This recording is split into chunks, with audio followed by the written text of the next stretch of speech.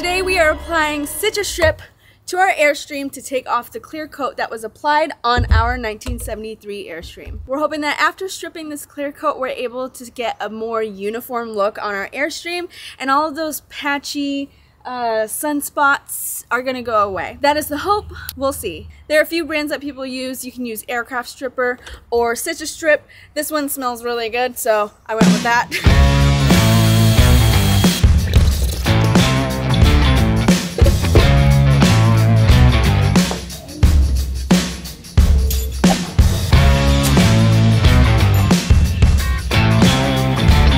What's great about our Airstream is because of the year, we are able to actually get a mirror finish. We don't know if we want to polish yet, but we decided that we're going to see what it looks like after we rip the clear coat off. And we've heard it's a really hard, tedious, and messy process to polish it to a mirror finish. So let us know in the comments what you guys think. Should we put in the time and the work, or should we just do what we can and move on? You can see right here that someone tried to polish this without taking off the clear coat. And you can see the clear coat right here, and I think this is where they tried to polish. You can see our cool new patches. You can pressure wash this off, but we've pressure washed this Airstream before and we ended up with a lot of leaks. So I'm just gonna start by doing this by hand. It's also a paint thinner. So we're right next to the house and I don't want to splash all this paint thinner on the house. Oh, you're supposed to go with the grain. So there, you can kind of see that clear coat peeling off. Honestly, it's looking cleaner already. Yeah. It definitely looks a lot shinier, definitely not as much of a sheen. This is the clear coat, and this is the stripped. Well, Megan's working on the citrus strip. I'm trying to get off what's left of the big red numbers, and this is putting up quite a fight. I've tried goo gun, I've tried a heat gun, I've tried sanding, I've tried scraping, everything, a little bit of everything. It's just, it's really, really on there.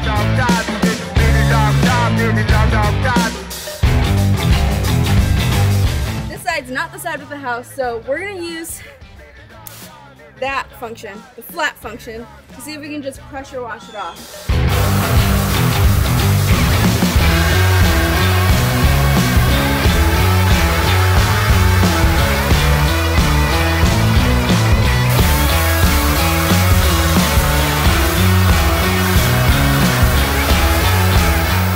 We found out the hard way that citrus strip kills grass, so if we were to do this again, we would have done it on the driveway. I don't know if that was easier. I think after seeing it with the hose, I think I prefer the scraping, because now we have this bunch of crap huge mess and everything is wet. So let's just stick with scraping and then we'll like wash it, like the residue off. Yeah, I think that's a better idea. In total, it took about 2 days and 5 buckets of the citrus strip to get us to completely strip the clear coat of this Airstream.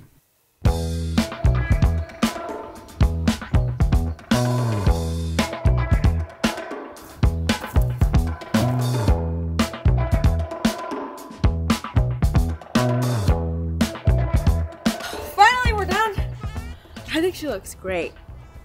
So shiny. Ooh, especially this panel. This panel looks toy. Yeah, that one in the other back corner looks great. Yeah. Too bad they're not all the ones that are in the front. You can like see yourself in the mirror. Yeah, look at Megan. There's 2 of her. Let's see, will the camera focus on the reflection? Not really. The one thing I will notice is that if there are scratches, it'll make the scratches look worse. But if there's oxidation, it'll make the oxidation look better. It's so shiny. Honestly, super pleased with this for now. And now we're ready to work on the next phase of this project of making our Airstream look pretty again.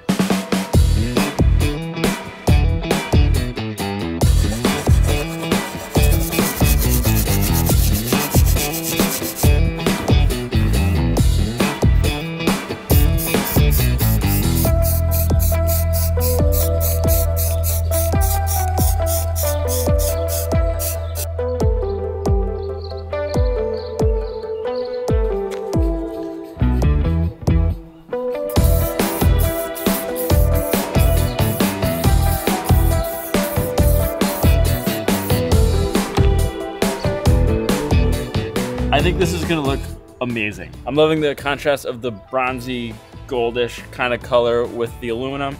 I love this color. It's looking gorgeous. Honestly, I'm stoked about it. I think it looks way cooler than the original blue, and I've never seen anybody do anything unique with these, so we might be the first people. We might be pioneers in the Airstream restoration industry. This is taking forever though, but it's kind of oddly therapeutic. The key of this game, this entire Airstream, is patience. Today I have more patience than other days. There are definitely days where I would not be sitting here doing this, but it kind of beats other things. Yeah, we started the window process and we decided to do this today instead. I feel like every single step of the way we've done something, it's kind of unlocked a whole new level of what is going on. And then we crush it, and then I don't think about the bad things anymore, and I think about, wow, that was easy. And then you go into the next one with a lot of positivity and you realize this is going to be the same. Yeah, it's just like a cycle of getting beat up by this project. As soon as we accepted that this is not going to be perfect by any means, things have gone a lot smoother. I believe we do legitimately have patience of saints. The next step is to reattach this middle trim piece, and we're going to be giving this a makeover too.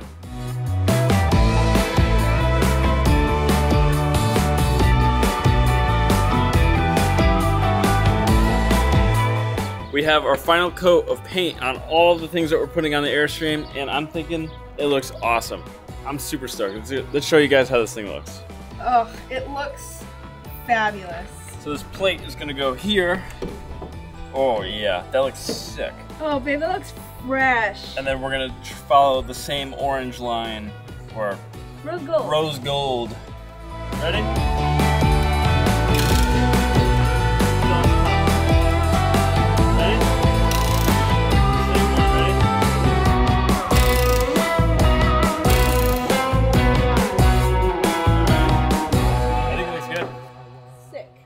These were originally held on with regular pop rivets, but we don't have any that are long enough to actually go through the, I believe this is a cast aluminum, into the shell. So we're just using buck rivets, and it might not look as aesthetically pleasing, but it still looks good to me, and I think that's really all that matters. So give us a thumbs up for that, please.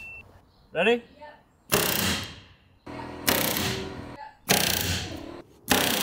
Nice. I think that looks awesome. Oh yeah. Oh yeah. Woo! Nice. I love it. All right, let's pack up. Yeah.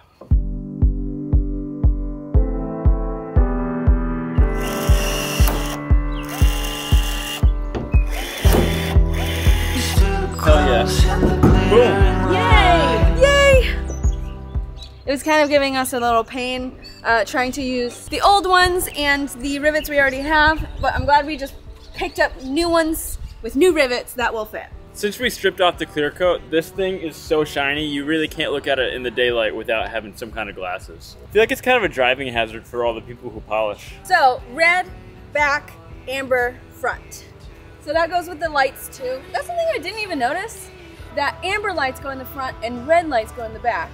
You're probably thinking, Megan, everybody knows that. I think I knew it, but it didn't click, like even cars. Red is in the back. Oh. And amber is in the front.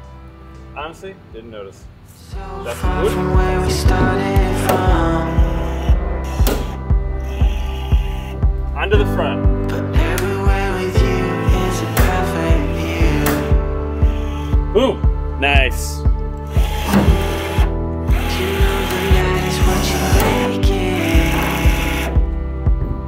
Looks like it worked. Yeah. Do it with my boyfriend and meet me in the hotel room. Very simple project, but very satisfying. All right, next up, I think these letters look awesome. Amazing. These Airstream letters were pretty fragile, but thankfully we were able to reattach them. We put Sikaflex on the back of them and also bolted them down, and they seem like they're not going to go anywhere, hopefully. And that is what you make it. Nice. You know what? I don't even care if it's crooked. So tell me what you're waiting for. A lot of these letters only had one post because some of them broke when we took them off. So for those ones, we just used extra Sikaflex and tightened them down as much as we could. For you too. Tell me you can take me home.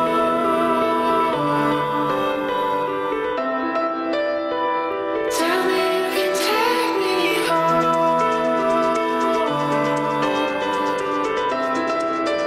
Go ahead. Tell me you can take me home.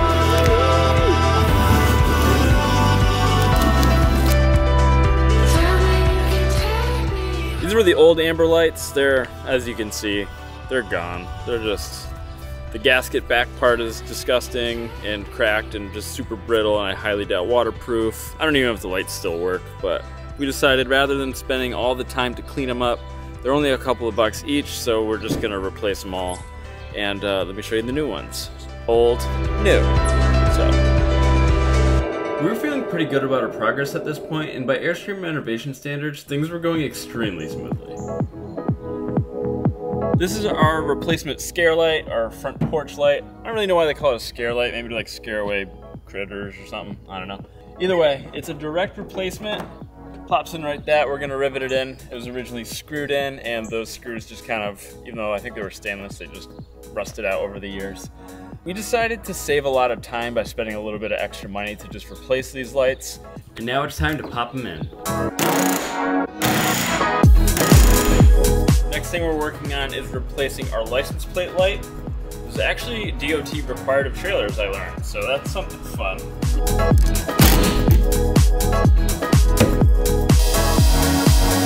Matt is having a meltdown. I'm not having a meltdown, I think I'm just a little hungry. How many bowls of soup have you had? Just one. That's not enough soup for a growing boy as yourself. Thanks for finally noticing. Whew. And that concludes today's video. Our Airstream's not the only thing getting a makeover. So are we.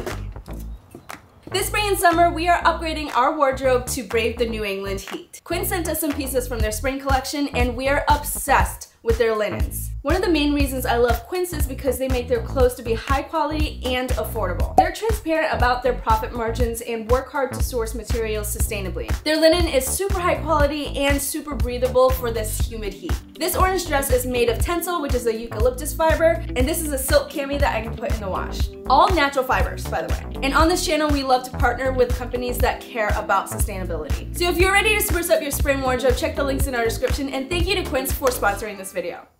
Plus, now I match the Airstream. Back to the show. Woohoo, we're back. We're back. Let's get to work. All right. We took all those clothes for a week vacation in Hawaii, and I would have to say we looked fabulous. Now we're back and it's in the 80s. I'm excited to really get this Airstream done. We have a few things left to do to beautify our Airstream, so let's get to it.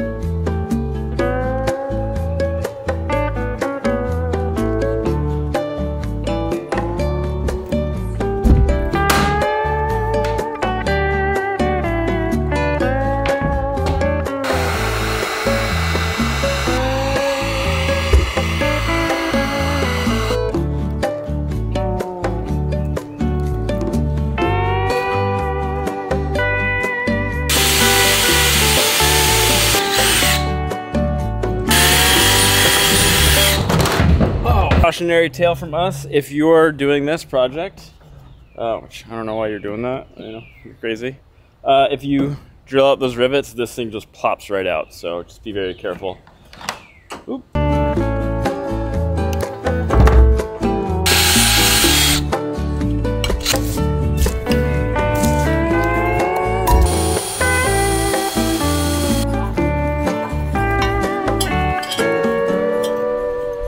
Took the housing off of the taillights, and this is like really heavy aluminum. Originally they had, you can kind of see here, a blue frame. I'm like still missing a little bit of this copper rose gold color, so I think just painting the entire thing might be the move. Yeah, we're gonna give it a pop of color in the butt. The housing for the lights is completely rusted, so we bought a new set for both sides or one side? If we didn't go through it before, we're using Rust-Oleum, and it's a metallic finish.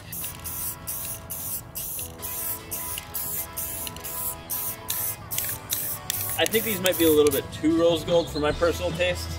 We also decided to get real crazy and do these little letters by the front door.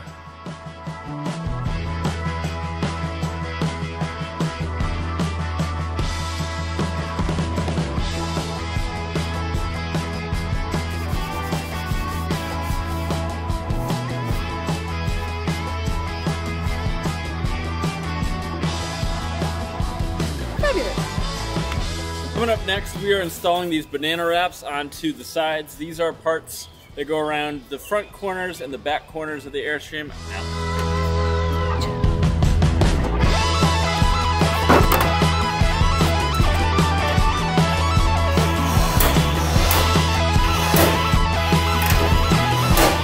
Alright guys, here's the challenge we have right now. We have this one banana wrap to go. It is 8:15. The liquor store closes at 9 and we want to get some wine, so we're going to challenge ourselves to get this on in 15 minutes or less and make it to get some booze for the night.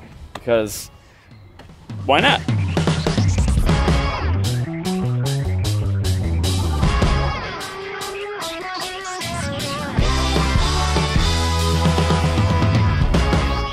That took 15 minutes and 54 seconds, so we are right on schedule. We gotta clean up real fast and we will catch you guys tomorrow.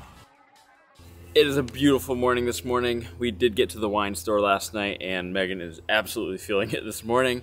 We made some good progress last night. Hopefully we can get this done, knock this project out, and then we're on to restoring all of the windows.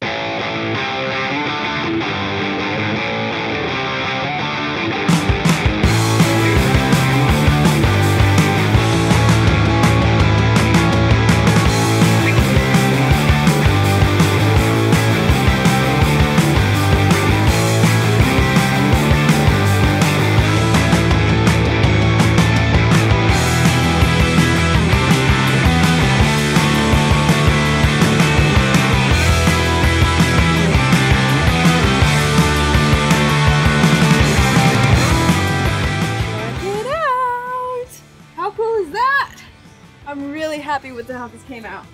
So we're gonna add this on. I think it's the pop of color we need back here. It's definitely grown on me. Yeah. And I'm wearing a mask because this Volcom smells like the devil's butthole.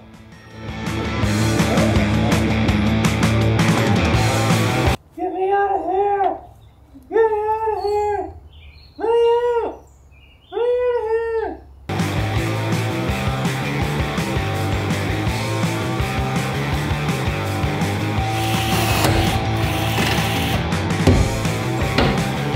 Ready?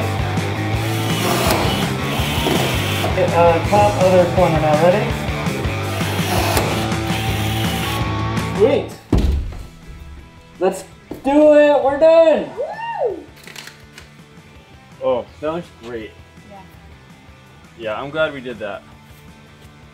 The next thing we're not really sure of is if we should paint the bumper to match these. I think that would kind of tie the whole thing together, but we're also thinking about painting the trim the same way that we did this, painting that bottom trim the same way. So it might add to it, it might be a little too much.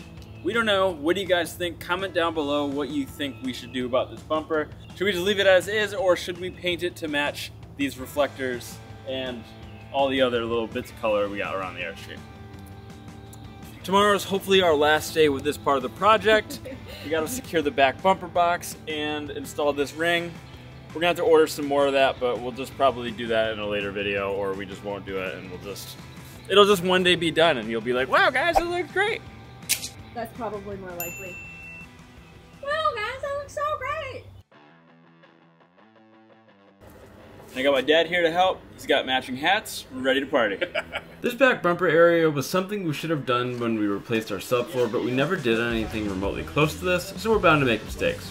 Anyways, I needed a second set of hands to help me out, so I called my dad, who instead of enjoying his retirement playing golf, is out here helping me. Shout out to you, Dad. Over the years, I learned a lot from my dad, but he doesn't know anything about rivets, and I do, so look who gets to hold the flashlight now, Dad. Yeah, so we got the bumper pack on, and this is curved, so water will just come right out. I might drill a couple holes in it just to make sure. Nice.